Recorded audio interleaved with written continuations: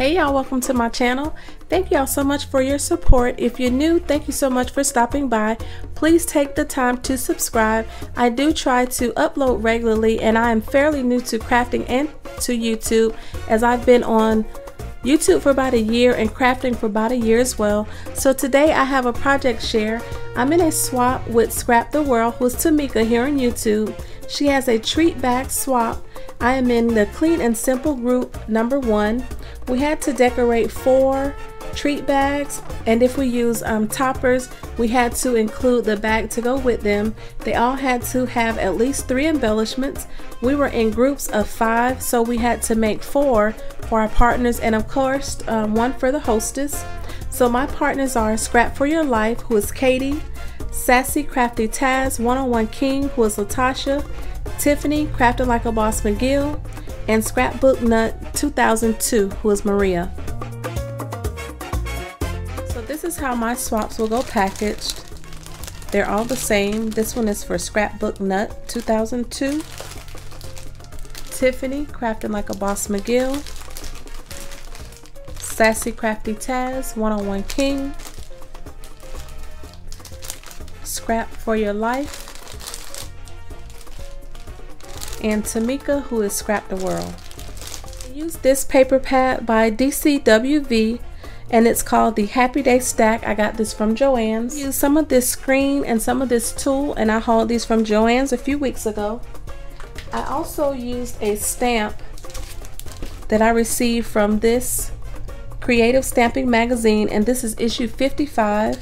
I used the little heart on the string and also the little heart splatter. I used a few butterfly stickers, so I used these gold ones from Recollections. I also used some of these, they're almost gone. I used these colorful ones with the glitter on them.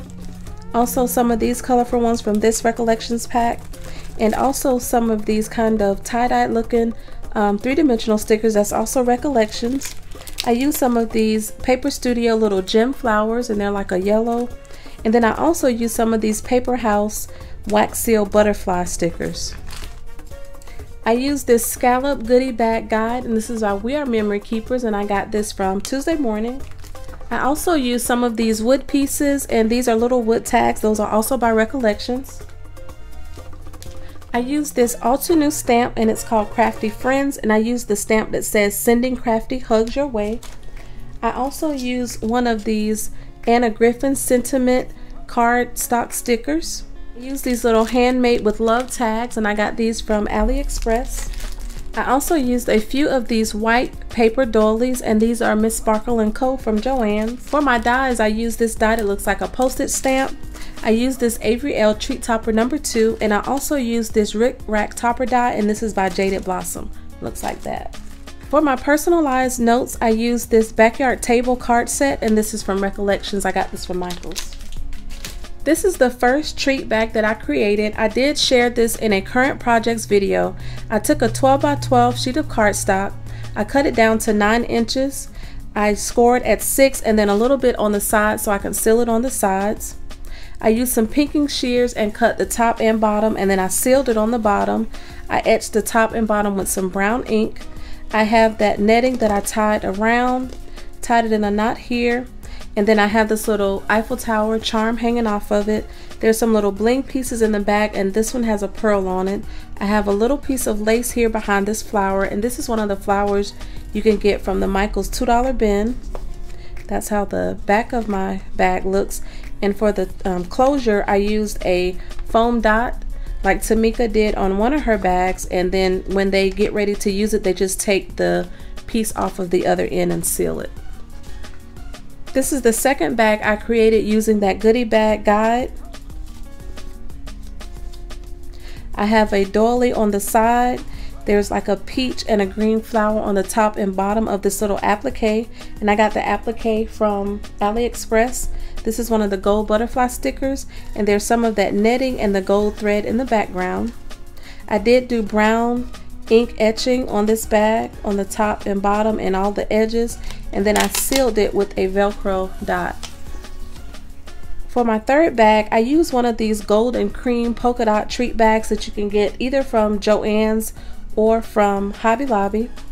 This is where I used that die that looks like a postage stamp, and I just scored it in the center.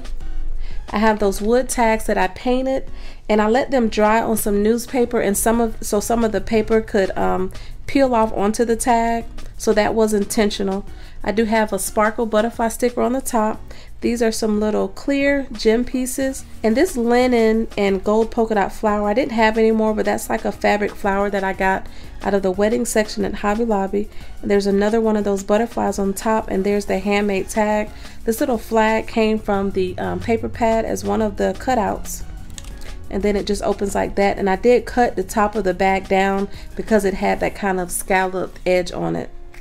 So here is the last treat bag that I created, and I hope none of my partners mind that I used it to gift them 2 of these Jaded Blossom Rick Rack toppers. So these are the 2 toppers that I'm gifting all of my partners in the 4th treat bag. I have cut out the front panel and popped it up on some foam.